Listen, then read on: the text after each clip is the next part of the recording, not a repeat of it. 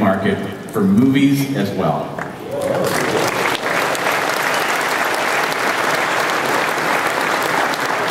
Starting today, users can rent movies from Android Market and instantly stream them via the cloud to their computers or to their Android devices. We have a selection of thousands of titles available to rent, competitively priced, starting at $1.99. It's a very seamless experience, and I'd like to walk you through it right now. We're going to start off on Android Market on the web. So here you see the Android Market website, and you'll notice that the homepage of Android Market now shows featured content from applications, books, and movies. If we click into the movies section, we'll be taken to the movies homepage on Android Market.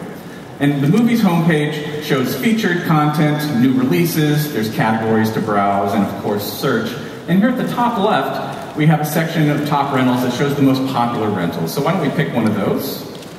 The King's Speech, good choice, something highbrow for this time of day. And the rental process is very easy. Simple click on the rent button, confirmation dialog to complete your rental. Now, the way this works is that movies on Android Market have a 30-day rental period during which you can begin watching your movie. And then once you've started watching, you have 24 hours to complete viewing of your movie. Now, I could view the movie right here on the Android Market website, streamed from the cloud, but the movies look terrific on the tablet. So I'd like to switch over to the Zoom right now. And on the Zoom tablet, we have a new movies application.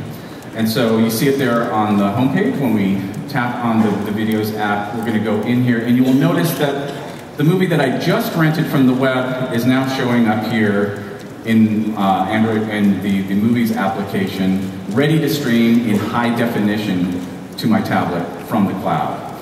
Now,